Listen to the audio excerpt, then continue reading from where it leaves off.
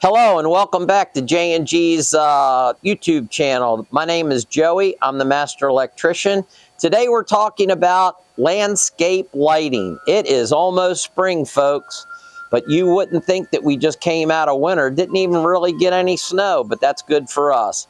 Long story short, landscape lighting is something that is very nice to have for your garden, and we do quite a bit of it. There are many different shapes and sizes of lights, so you can get pretty creative in your design. If you take a walk over with me, you can see this silver box down below. That is what is currently called a transformer. What the transformer does, the transformer takes 120 volt power into the transformer, converts it from 120 volts AC to 12 volts DC.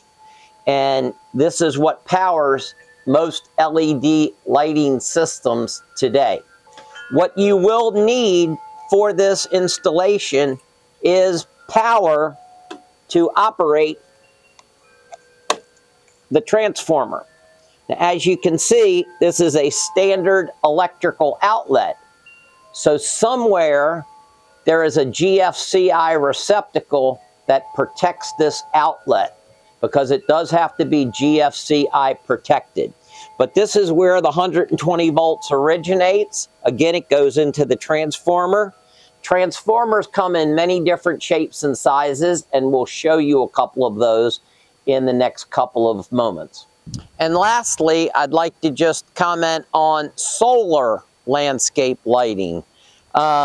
In the last several years, solar landscape lighting has really come a long way.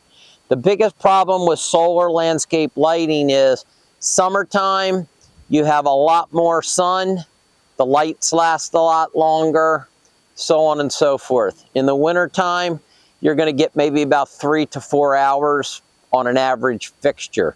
But this is very nice to add in an area that you don't have access to 120 volts, or you don't want to trench a long distance to put the cable in the ground. This is a nice adding feature to complete your landscape design. Again, we really sure appreciate you taking the time to view our channel with J&G Electric. Hopefully you found that the content was good. If there's something that you haven't seen on our channel that you'd like to see, please leave in the comments below. And once again, if you're not subscribed, please hit that subscribe and like button. We appreciate your time, and until then, we'll see you later.